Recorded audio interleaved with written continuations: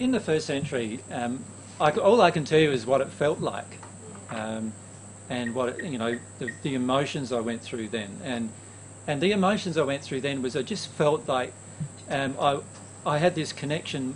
like my parents didn't feel like my parents for some reason, and I don't know why, and all I felt like was this connection with this entity that I didn't even think of as God. I just felt like my friend, this friendly entity that I could connect with and just feel love from. And then it was only when I get older, and then I went in my teens, that I started realising that this was actually God giving me love, and I started putting together all the different things in the Bible for telling the Messiah's appearance and so forth, and putting all those things together and eventually realising that this was, if you like, it was my unique part of my soul that allowed me to connect with God in this way, that I'd finish up being the first person doing it. But I didn't feel special in any way, because I felt the same as any other, and I knew that every person could enter this state. Does that make sense? And now there are literally billions and billions of people in this state. They're just not on Earth. They're in the spirit world in this state.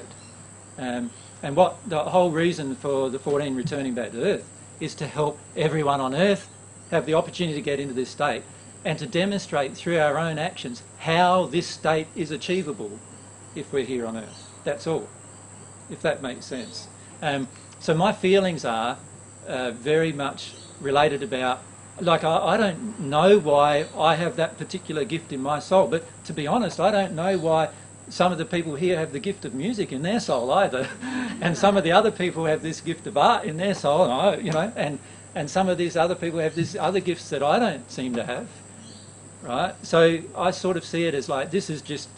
my gift in my soul, and you have your own unique gifts in your soul, and one day I'll know what they are, and I can feel a lot of what they are already, but one day you'll know what they are, and you will change the world in your aspect of your gift, and every single one of us eventually will actually have such a powerful effect on every single other person if we realise our highest ideal, which is at one-ment with God, at one-ment with our soulmate. In that state,